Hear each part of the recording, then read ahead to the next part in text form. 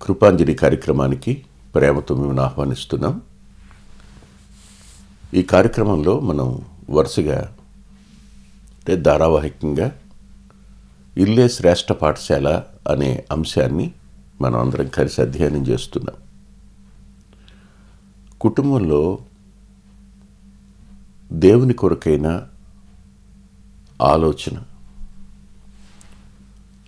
దేవుని సంతోషపరచాలి అనే ఓ లక్ష్యం ఏ అమ్మా నాన్నలకు ఉంటుందో వారు తమ పిల్లల భవిష్యత్తును దేవునితో ముడివేయడానికి ప్రయత్నం చేస్తారు.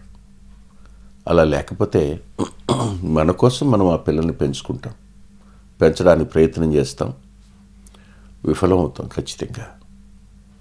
ఎప్పుడైతే దేవుడిచ్చిన పిల్లల వాళ్ళు వారిని దేవుని కోసం పెంచాలి అని అనుకుంటామో అప్పుడు అందులో అంతర్లీనంగా మన భవిష్యత్తు కూడా ఇమిడి ఉంటుంది.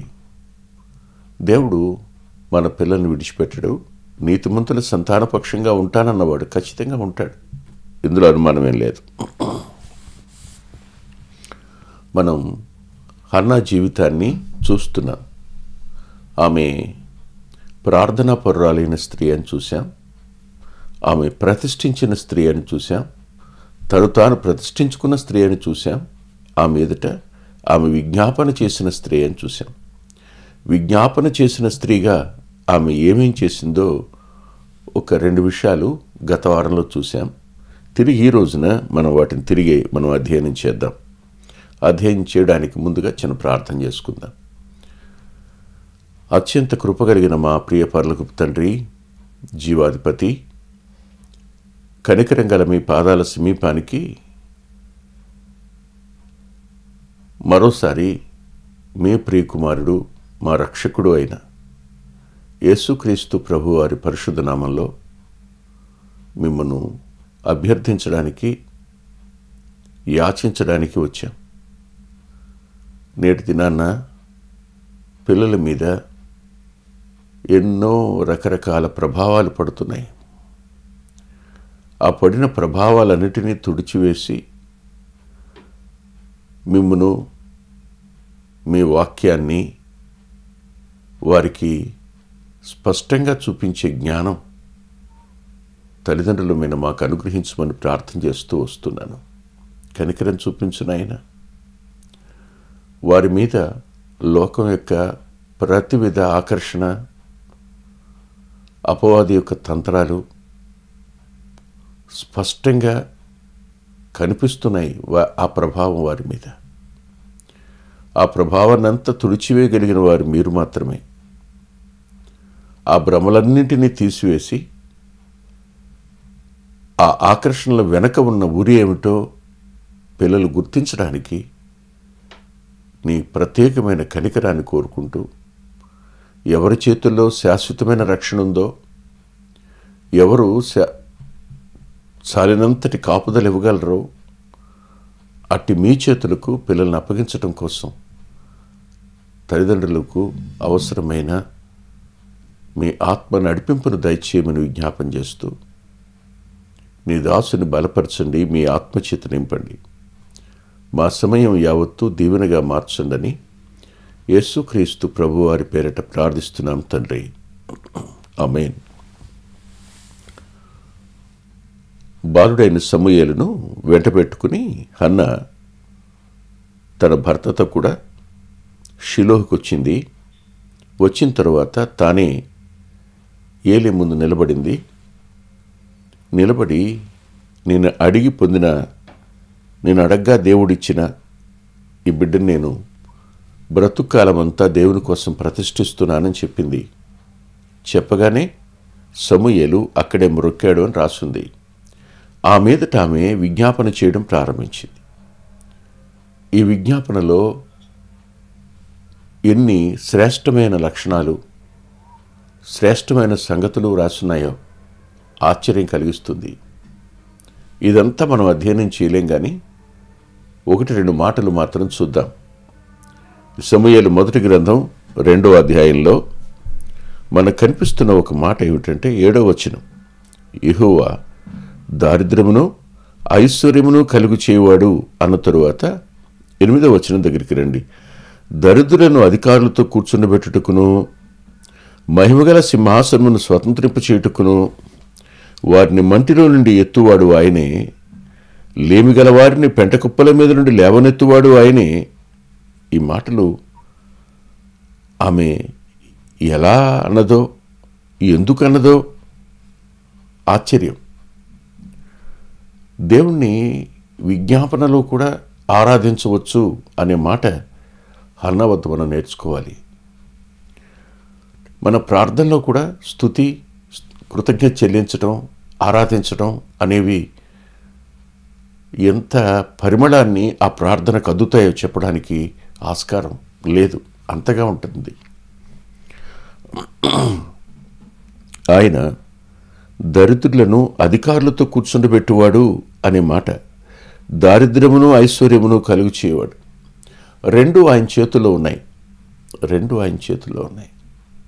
ఆమె తన కొడుకు ఐశ్వర్యవంతుడు కావాలి అని కోరుకోలేదు.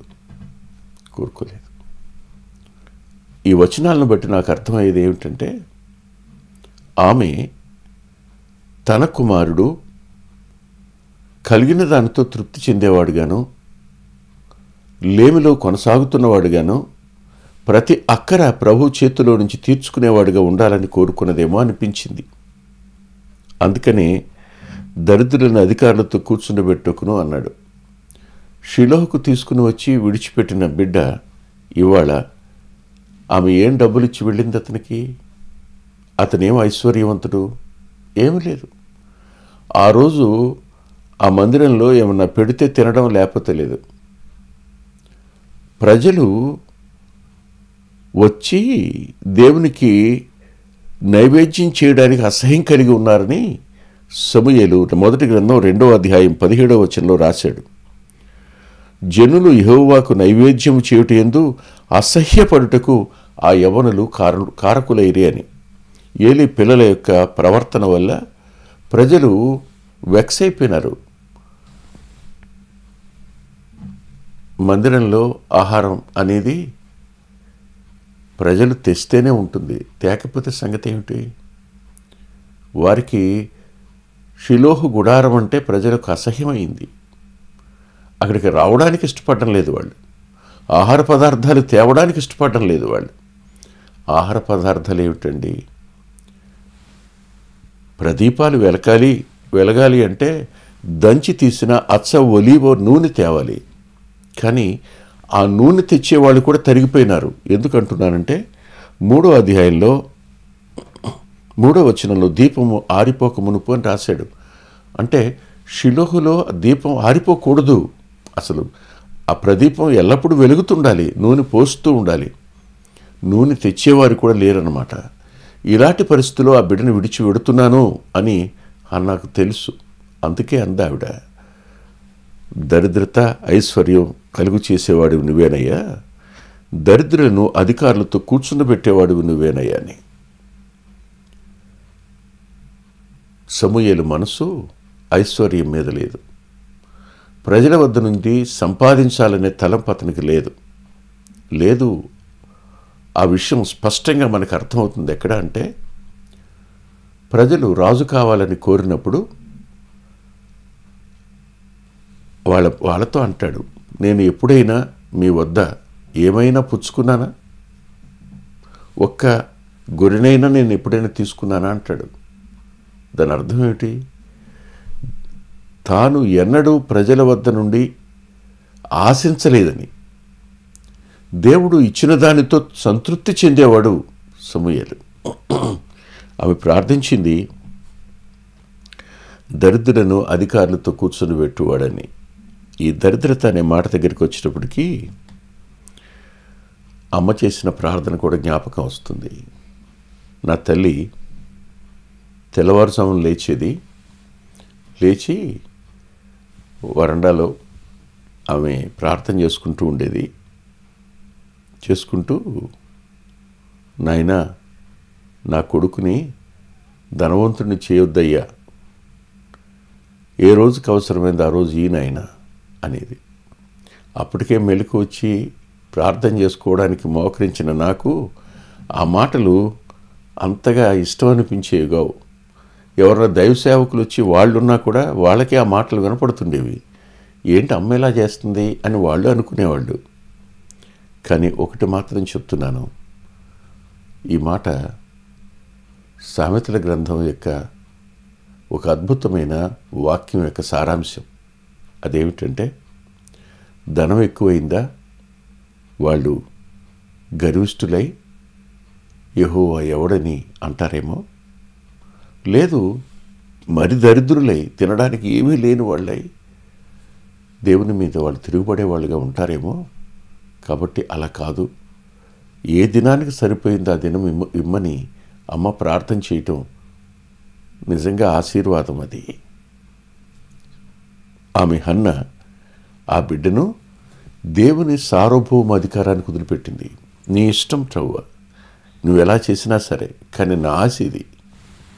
సరిగ్గా దేవుడు సమూయేలుని ఎవరితో కూర్చుని పెట్టాడో చూస్తే ఆశ్చర్యం కలుగుతుంది. ఆమె ప్రార్థనకు జవాబు ఎంత అద్భుతంగా ఇచ్చాడో పరిశుద్ధాత్మ దేవుడు. చూడండి, హెబ్రీ పత్రిక 11వ అధ్యాయం 32వ వచనం. ఇకను ఏమి చెప్పుదును, గిద్యోను, బారాకు, సంసోను, యెఫ్తా, దావీదు, సమూయేలు అను వారిని గుర్చియు ప్రవక్తలను గుర్చియు వివరించుటకు సమయము చాలదు అన్నాడు. ఈ కలం ఒక్కొక్కరి పేర్లు రాస్తూ రాస్తూ చివరికి సమూయేలు పేరు రాయకుండా ముగించలేకపోయినాడు. సమూయేలు మాట రాసిన తర్వాతనే ఇంకా పేర్లు రాయడం ఆపేయడం జరిగింది. అంటే పరిశుద్ధాత్మ దేవునికే సమూయేలు పేరు రాయకుండా విశ్వాస వీరుల జాబితా పూర్తి కాలేదు. పేర్లు లేని వారు చాలామంది ఉన్నారు. పేర్లు రాసేటువంటి ఆ పద్ధతి వద్ద సమూయేలు పేరు రాయకుండా ఉండలేకపోయినారు. ఇప్పుడు సమూయేలు ఎవరితో కూర్చుని ఉన్నాడు? మొట్టమొదట హేబేలు, ఈ చివరి సమూయేలు. మధ్యలో ఉన్నది ఎవరెవరు? వారందరితో కూడా తన కొడుకు ఉంటాడని ఎప్పుడైనా అనుకున్నది ఆవిడ? ఎప్పుడైనా? కానీ విజ్ఞాపన చేసింది, తన కొడుకు మహిమలో అట్టి స్థానం కలిగిన వాడుగా ఉండాలని, చరిత్రలో అట్టి స్థానం కలిగిన వాడుగా ఉండాలని ఆమె చేసిన విజ్ఞాపన ఎంత చక్కగా అంగీకరించబడిందో ఆలోచించండి. పిల్లల కోసం ప్రార్థన చేద్దాం, మంచిది. కానీ విజ్ఞాపన చేద్దాం, దేవుని చేతికి అప్పగించి వారు ఎలా ఉండాలి అనే దగ్గర ఆమె ఇలా ఉండాలి అని అడిగినట్టు అనిపించదు.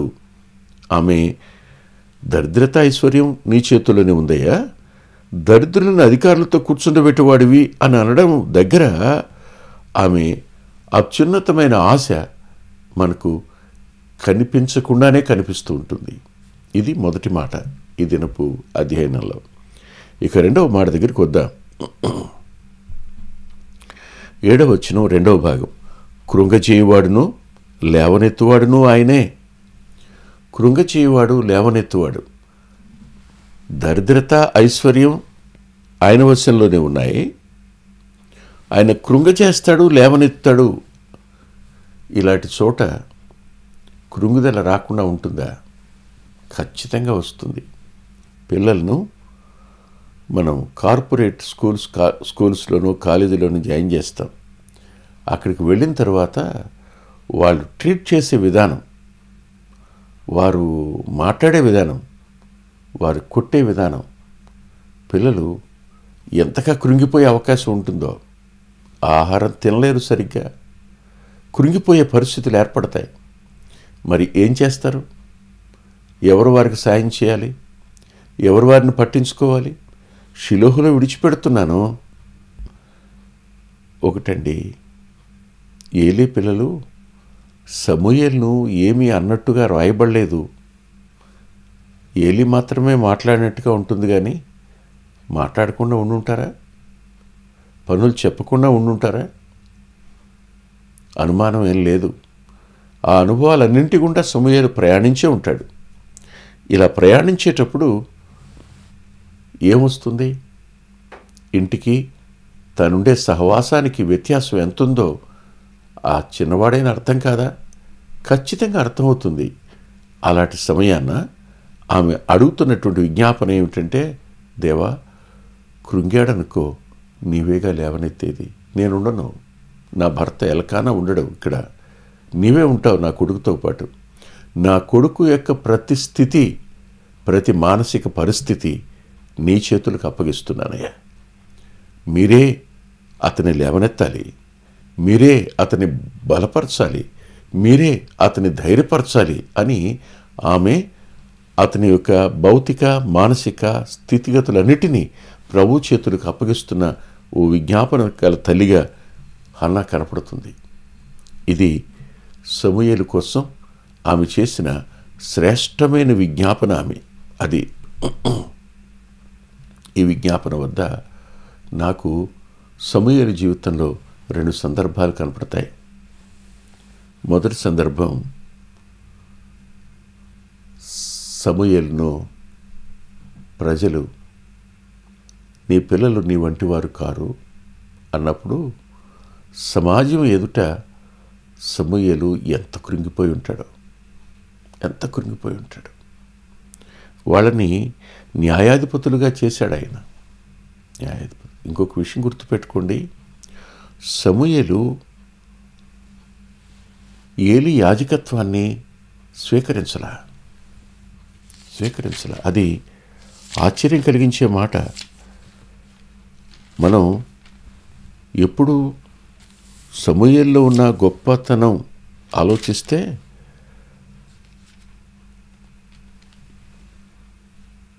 అవకాశం వచ్చింది కదా అని ఏలి యొక్క యాజక స్థానాన్ని సమూయేలు స్వీకరించలేదు. తనకిచ్చినటువంటి ఆ ప్రవక్త స్థానంలోనే సమూయేలు ఉన్నాడు. ఇది ఆశ్చర్యమైన సంగతి. దానికి రుజువు సమూయేలు మొదటి గ్రంథం 14వ అధ్యాయంలో షిలోహులో యెహోవాకు యాజకుడగు ఏలి యొక్క కుమారుడైన ఫినెహాసుకు పుట్టిన ఈకాబోదు యొక్క సహోదరుడైన అహీటూబునకు జననమైన అహియా ఏపోదు ధరించుకుని అక్కడ ఉండెను అని రాశాడు. అంటే ఏలి సంతానం ఇంకా యాజకత్వం చేస్తూనే ఉంది, ప్రవక్త మాత్రమే ఉన్నాడు ఆయన. అంటే తన కొడుకుకు దేవుడే స్థానం ఇవ్వాలి. తనంతట తాను మన పిల్లలు కొన్ని స్థానాలను ఆక్రమించుకునే ప్రయత్నం ఎన్నడూ చేయకూడదు అన్నది ఆ తల్లి యొక్క భావం కాబోలు. మంచిది, నీ పిల్లలు నీ వంటి వారు కారు అన్నప్పుడు సమూయేలు కృంగాడు, ఖచ్చితంగా కృంగాడు. కానీ ఆ కృంగుదల ఎలా అతని లేవనెత్తడం జరిగిందంటే, ప్రభువే సమూయేలు దగ్గరికి వచ్చి, సమూయేలు, వాళ్ళు నిన్ను కాదయ్యా విసర్జించింది, నన్నే, నిన్ను కాదు సుమా, నేను ఏలకూడదని వారు రాజును కోరుకున్నారు అన్న మాట ఎంత దేవుడు చేపట్టుకుని అతని మానసికంగా కృంగిన పరిస్థితి నుంచి లేవనెత్తినట్టు అనిపిస్తుంది. లేవనెత్తాడు ఆయన. అందుకనే యెషయా గ్రంథంలో దేవుని గురించి ఒక అద్భుతమైన మాట, ఆయన మన యావత్ బాధలో బాధనుందేవాడు అని, అంటే మన కన్నీటిలో తన కన్నీటిని కలిపేవాడు అనే మాట ఆ అర్థం ధ్వనిస్తూ ఉంటుంది. సమూయేలుకు దేవుడిచ్చిన ఆ గొప్ప ప్రాధాన్యత, ఆ స్థానం, ఆయన తానే వచ్చి, లేదు సమూయేలు, నువ్వు అనుకుంటున్నావా నిన్ను వారు విసర్జించారని? లేదయ్యా, ఏలకుండా నన్నే వారు విసర్జించారు అని దేవుడు తానే వచ్చి సమూయేలును ఓదార్చినట్టు అనిపించింది. అవును కదా. మరి లేవనెత్తిన ప్రభువుగా సమూయేలు జీవితంలో లేడా? రేపు మనం ఉండం. మన పిల్లలు చదివే దగ్గర కానీ, లేదు ఉద్యోగం చేసే దగ్గర కానీ, వారి కుటుంబ జీవితాల దగ్గర కానీ ఖచ్చితంగా వారి కృంగే అవకాశం ఉంది. కానీ ప్రభువే వారిని లేవనెత్తాలి. ప్రభు ఖచ్చితంగా లేవనెత్తారు. మనం ప్రభు చేతికి పిల్లల్ని అప్పగిస్తే, మన విజ్ఞాపన ప్రభు పాదాల దగ్గర నిలిచి ఉంటే దేవుడు తప్పకుండా వారిని లేవనెత్తేవాడుగా ఉంటాడు. ఇది ఒక సందర్భం. ఇక రెండో సందర్భం జ్ఞాపకం చేస్తాను. సౌలును విసర్జించిన ప్రభువే వెళ్ళి యెషీ కుమారులో ఒకనికి అభిషేకం చేయమని చెప్తాడు. చెప్పినప్పుడు సమూయేలు అంతరంగంలోనికి భయం వచ్చింది. వచ్చి ఈ విషయం తెలిస్తే సౌలు నన్ను చంపేస్తాడు అంటాడు. ఇది కూడా మానసికమైన కృంగుదలే. వృద్ధాప్యంలో ఈ కృంగుదల వచ్చింది. భయాలు ఆక్రమించుకున్నాయి. సరిగ్గా అప్పుడు ప్రభు అంటాడు, వెళ్ళు, బలి అర్పించడానికి వెళ్ళు అంటాడు. అంటే ఆయన అపాయంలో ఉపాయాన్ని కలుగు చేసి అతన్ని మానసికంగా కృంగిపోకుండా లేవనెత్తినవాడుగా ప్రభు కనిపిస్తాడు. షిలోహులో సమూయేలును విడిచిన ఆ తల్లి అతని కోసం చేసిన ఈ విజ్ఞాపన అతని జీవితంలో కార్యరూపం కావడం, దేవుడే అమ్మా నాన్న స్థానంలో సమూయేలుకు ఉండి అతన్ని పట్టించుకోవడం మనకు స్పష్టంగా కనపడుతున్నప్పుడు, మన కోసం సిలువలో ప్రాణం పెట్టి మన పాపాల కోసం తన రక్తం చిందించి మనల్ని నీతిమంతుడిగా మార్చడం కోసం మరణించి తిరిగి లేచిన ఆ ప్రభు సదాకాలం నేను మీతో కూడా ఉంటాను అని అన్నాడు ఆయన. అందుకే ఆయన పేరు ఇమ్మానుయేలు. ఆయన మనతో మాత్రమే కాదు సుమా, మన పిల్లలతోనూ తరాల వరకు, భూమి మీద మన వంశం ఉన్నంత వరకు ఆయన మన పిల్లలతో కూడా ఉండడానికి మీ విజ్ఞాపన ఉపయోగపడుతుంది. దయచేసి పిల్లల్ని ప్రభు చేతికి అప్పగించి నమ్మకంగా విజ్ఞాపన చేయడానికి ప్రభు తన కృపను మీకు కనపరచునుగాక. ప్రార్థన చేసుకుందాం. జాలి కలిగిన మా గొప్ప తండ్రి, విన్న మాటలు మా ప్రియుల హృదయాలలో కార్యం చేయనట్లుగా మీరే కనికరం చూపండని, చాలినంతటి మీ సన్నిధి విజ్ఞాపన చేస్తున్నప్పుడు మా ప్రియులకు అనుగ్రహించుమని విజ్ఞాపన చేస్తూ, నీ దాసుడు కేవలం వట్టివాడు, మహిమను ఘనతను ప్రభావాన్ని మీకే ఆరోపిస్తూ యేసుక్రీస్తు ప్రభు వారి పేరట ప్రార్థిస్తున్నాం తండ్రి. ఆమేన్. ప్రభు చిత్తమైతే వచ్చే వారం కలుసుకుందాం. దేవుడు మిమ్మల్ని దీవించునుగాక. అద్భుతమైన పుస్తకాలు అందుబాటులో ఉన్నాయి. అందులో అంత్యోక్ మినిస్ట్రీస్ నుంచి ప్రచురితమైన మీ ఆత్మీయ క్షేమానికి మేలు కలుగు చేసే పుస్తకాలు, మీ ఆత్మలను దేవుని కొరకై ఉజ్జీవింప చేసే పుస్తకాలు, ప్రభువులాగా జీవించడానికి ప్రేరేపించే పుస్తకాలను దైవాత్మ సహాయంతో రాయటం జరిగింది. పిల్లల కొరకై చిత్రీకరించబడిన 5 DVDలు అందుబాటులో ఉన్నాయి. ప్రతి DVD పిల్లలను దేవుని కొరకు ఎంతగానో విశ్వాసాన్ని పెంపొందింపజేసేవిగాను, ఆసక్తిని కలిగించేవిగాను, ఆత్మలో ప్రభువుని హత్తుకునేట్టు చేసేవిగాను ఉన్నాయి. ఈ మధ్యన వెలువడినటువంటి ఆ DVD సాధనం, అది మీ పిల్లలకు ఎంతైనా మేలు చేస్తుంది. ఆ పాటలను మీరు చూస్తున్నారు. వాటన్నిటినీ మీరు పొంది ఆత్మీయంగా మేలు పొందాలని ఒక దైవ సేవకునిగా మీకు మనవి చేస్తున్నాను. 6వ పిల్లల DVD సమయం అందుబాటులో ఉంది. 5 చూసిన వారు 6వది కూడా మీ పిల్లలకు చూపించి మీరు చూచి అంతరంగంలో దేవుణ్ణి స్తుతిస్తారని నమ్ముతున్నాను. తప్పకుండా ఈ DVDలు తీసుకోండి. 2018వ సంవత్సరం తెలుగు VBS DVD దాహం, పిల్లల ఆత్మీయ క్షేమం కోసం 10 పాటలతో దృశ్యరూపకంగా దీన్ని తయారు చేయడం జరిగింది. తప్పనిసరిగా ఈ DVD తీసుకోండి. పిల్లలకు వీటిని పరిచయం చేయండి. ఈ పాటలు మీ పిల్లలకు నేర్పండి. మీ సండే స్కూల్లో ఈ పాటలు నేర్పడం మర్చిపోకండి. నూతనంగా వచ్చిన పిల్లల DVD ఐక్యత అనే టైటిల్ పెడదామనుకున్నాం, కానీ కలిసి ఉందాం అనేటువంటి టైటిల్ని పెట్టడం జరిగింది. కలిసి ఉందాం, అది పిల్లలకు ఎంతో ప్రయోజనకరమైన DVD. దానిని మీరు పొంది మీ పిల్లల ఆత్మీయ క్షేమాన్ని ఖచ్చితంగా చూస్తారని నేను నమ్ముతున్నాను. ఆ DVDని మీరు సంప్రదించి పొందవచ్చు. సాధు సాల్మన్ గారి జీవితం, ఆయన గోదావరి నది దగ్గర ఒక ఆశ్రమాన్ని స్థాపించి అనేక మందిని ప్రభువులోకి నడిపినవారు, అనేక మంది జీవితాలను ఆయన ప్రోత్సహించినవారు. ఎంతో ప్రోత్సాహకరమైన ఈ జీవితాన్ని చదివి మీరు తప్పకుండా ఆత్మీయమైన మేలు పొందుతారు. ఎంతో దిద్దుబాటు ఈ పుస్తకం మూలకంగా జరుగుతుంది. తప్పకుండా చదవండి.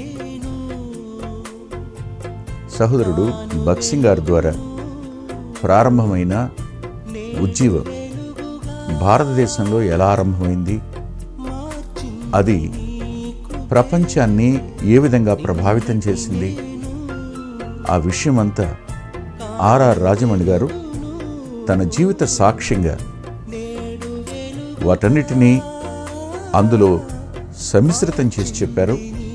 ఒక అద్భుతమైన సాక్ష్యం, ఒక పరిచర్యకు ఒక నిదర్శనం, దర్పణం ఈ పుస్తకం. చదివిన ప్రతివారు తిరిగి ప్రార్థించడానికి ఆత్మచేత ప్రోత్సహించబడిన వారై మోకరించే అద్భుతమైన ప్రభావాన్ని చూపించే పుస్తకం వర్ష ఋతు సూర్యోదయం. మాన్సూన్ డే బ్రేక్ అనే పుస్తకానికి ఇది తర్జుమా. తప్పకుండా చదవండి. ఎంతో కాలంగా ఎదురు చూస్తున్న ఆనందం గారి జీవితం ఇప్పుడు మీ ముందుంది. మీ ఆత్మీయ మేలు కోసం ఆ పుస్తకాన్ని చదవండి. గత 30 సంవత్సరాలుగా, ఇది 31వ సంవత్సరం, క్రీస్తు సువార్త పత్రిక అనేక మంది ఆత్మీయ ఆకలిని తీరుస్తున్నటువంటి మాసపత్రిక. ఈ పత్రికను మీరు పొంది మీ ఆత్మీయ జీవితాలకు మేలు కలుగు చేసుకుంటారని హృదయపూర్వకంగా మీకు సిఫార్సు చేస్తున్నాను. గత 2 సంవత్సరాలుగా పిల్లల ఆత్మీయ క్షేమం కోసం సచిత్ర ద్విమాస పత్రిక నెలవంక వెలువడుతోంది. అనేక మంది పిల్లలు ఆత్మీయంగా మేము మేలు పొందామని వారి ఉత్తరాల ద్వారాను వ్యక్తిగతంగా కలుసుకున్నప్పుడు సాక్ష్యం చెబుతున్నారు. మీరు కూడా మీ పిల్లల కోసం నెలవంక పత్రికను మీరు పొందొచ్చు. అందుకొరకై ఈ క్రింద ఇవ్వబడినటువంటి ఫోన్ నెంబర్ని మీరు సంప్రదించండి. మా చిరునామా కృపాంజలి, బ్రదర్ పిల్లా వెంకటరత్నం, రామచంద్రపురం రోడ్, గుడివాడ, కృష్ణా జిల్లా, Andhra Pradesh. Our address Krupanjali, brother పిల్లా Venkataratnam, Ramachandrapuram road, Gudivada, Krishna district, Andhra Pradesh. Phone number 9490504299 9490504299.